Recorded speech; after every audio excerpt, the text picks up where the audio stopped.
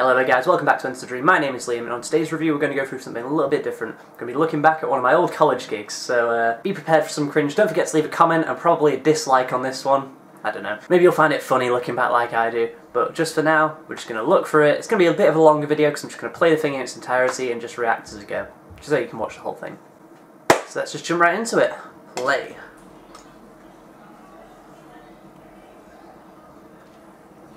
So, in this gig, we all had different roles as well. Instead of just playing, we had to organise the thing and run it. So one of the students is on sound desk, someone's on the lighting. My job when I wasn't on stage was door duty, so I drew the short straw there. Or maybe not, it's a bit less work. So we start with Learn to Fly by Foo Fighters. This is what me and the guitarist Connor chose. Also something else worth mentioning is the loudest person in the class. I would say the entire class, but no, it's really just one person decided the dress code should be smart. See if you can guess who that is. If you play the drum band. Oh, like I said, there's a student running the sound desk and he kind of hasn't turned the vocalist's mics on. Well, it's not the mics, it's just the volume's all the way down, so it's an instrumental, this one. Also, I did try and follow the dress code best I could. I've got my white shirt on, short sleeve at that, but a white shirt, and I've got a tie around the head.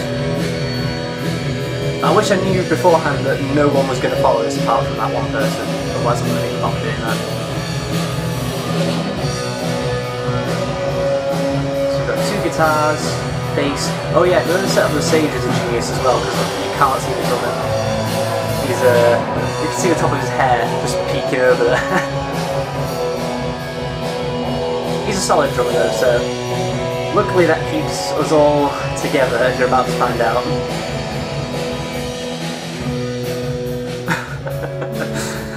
Never ceases to amaze me, it'll make me laugh, sorry, every time they go to sing and there's just nothing.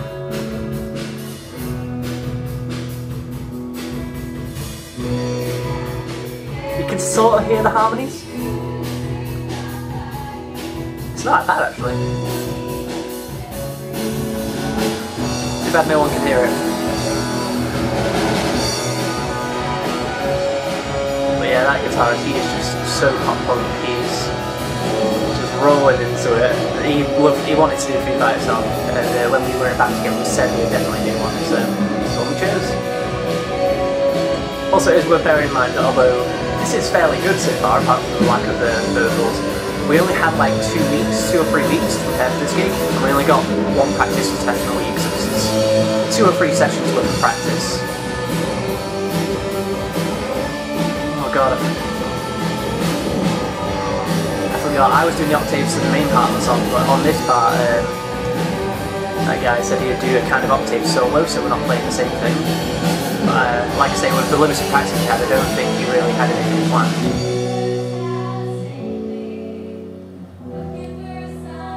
Oh god, it's up to me to keep time.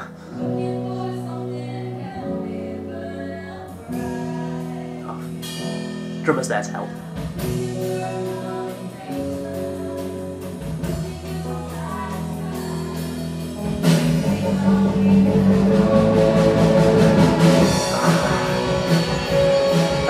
It's kind of a good build-up. Yeah, I like how we really went and broke it down to just the basic chords, but it just felt empty when the vocals didn't come in brilliantly. You can see this guy messing about over here like, come on, you can press this button. He's like, no. Oh! I think I heard everyone just cheer there for the vocalist finally getting to sing.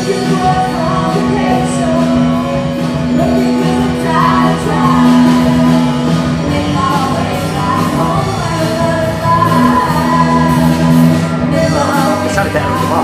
Is that weird? No, I know why they sound off. You know? Volumes only just come back in towards the very last bit of the song, of course they're going to be a bit confused by it all. For an instrumental, wasn't too bad. However, that's where the good news ends, I'm afraid.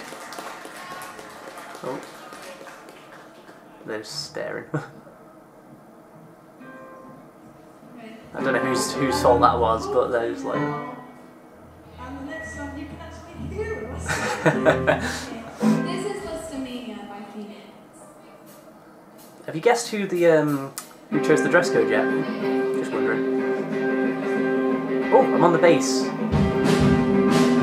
I playing it? Have they forgotten my volume? No, I'm sure mine's on. Oh, there it is. Oh, it's a college bass, so the strings would dull as anything. I didn't actually own a bass at this point, I just said I'd play it for this song. But yeah, it's the dullest sounding thing in the world. And then our bassist has gone on the keys. I really don't think this was the song for her though, because she's like, she can sight read and everything, and we're just playing this indie pop song.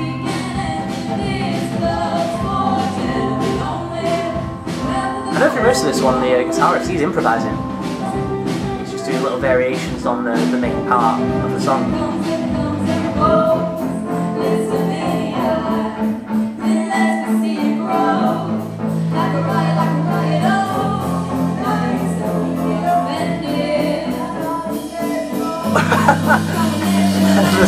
The harmony carried on, but the singer just sort of forgot. We only had a few weeks, granted it was only 3 sessions as well, so you're going to forget parts.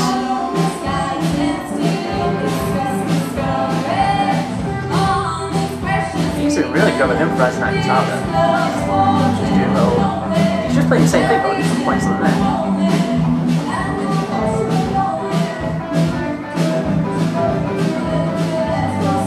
I don't think the keys are actually playing anything at the moment. You're just sort of chilling there. Oh! They both forgot.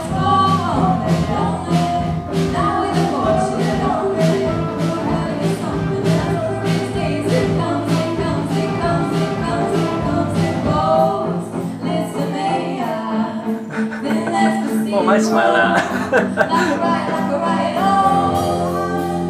I like such an idiot with that tie on my head. I did this quite a few times in college gigs. I just set out to look ridiculous. And I did.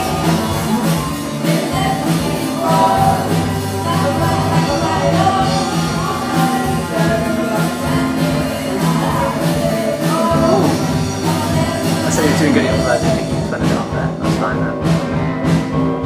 Well, this bit's weird. It's like changes me a little bit.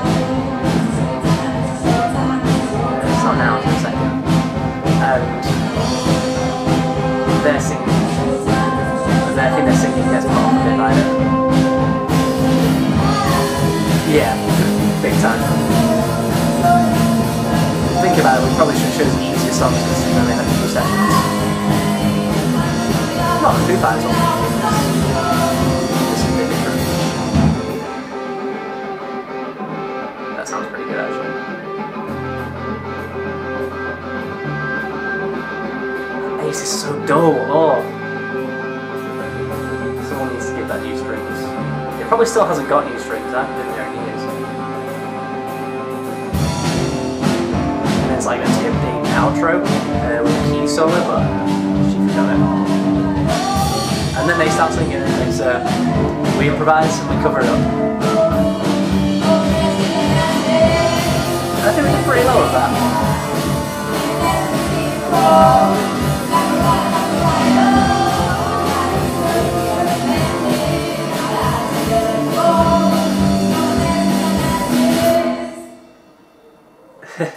Here's a song that finishes very abruptly.